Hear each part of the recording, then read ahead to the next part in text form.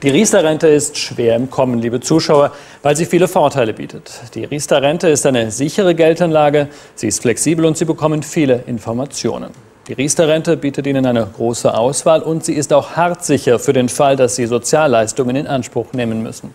Vor allem aber wird die Riester-Rente massiv mit Zulagen und Steuererleichterungen gefördert. Schauen wir uns zuerst die Zulagenförderung an.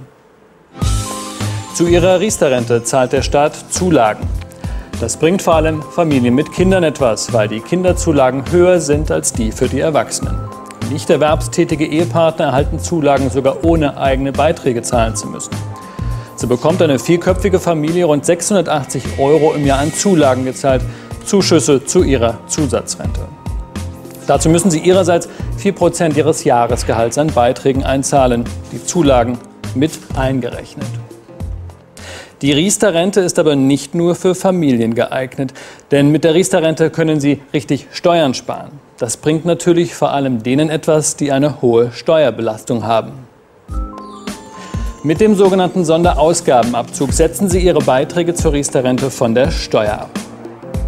Gehen wir einmal davon aus, Sie zahlen den Höchstbeitrag, das sind 2.100 € pro Jahr und Sie haben eine Steuerbelastung von beispielsweise 30%.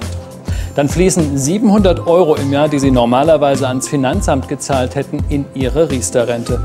Keine schlechte Förderung. Die Steuerersparnis wird allerdings mit den Zulagen verrechnet. Das heißt, die Zulagen bekommen Sie auf jeden Fall.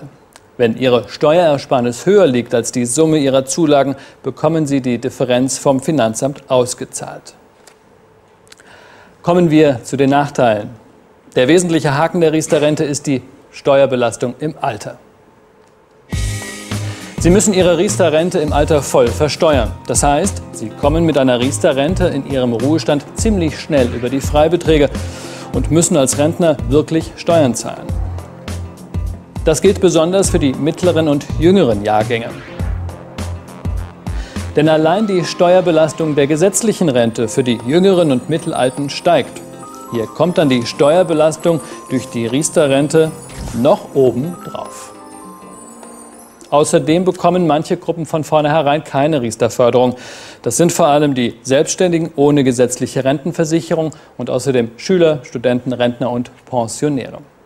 Wenn Sie zu den Glücklichen gehören, die die Riester-Förderung bekommen, haben Sie grundsätzlich die Wahl zwischen 3 Produktgruppen. Es gibt zum einen Banksparpläne. Damit sind sie am flexibelsten. An Riester-Banksparplänen gibt es allerdings nur ein sehr geringes Angebot. Dann gibt es Rentenversicherungen. Die sind am zuverlässigsten, bringen aber etliche Kosten mit sich, was den Ertrag schmälert. Und schließlich gibt es Fondssparpläne. Die bieten die größten Ertragschancen, bergen aber auch das größte Risiko.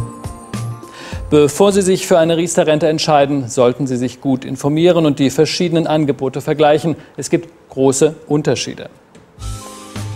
Im WISO-Geldtipp Förderrente erhalten Sie den Überblick über alle 3 Produktvarianten der Riester-Rente.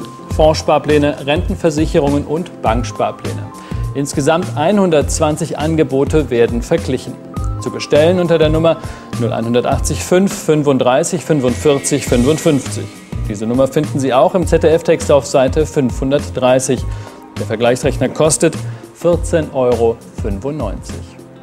Unter der Nummer 0901 25 00 25 3 bekommen Sie diesen WISO-Tipp als Faxabruf, damit auch Sie die richtige Riester-Rente für sich finden. Vielen Dank, Oliver Heuchert.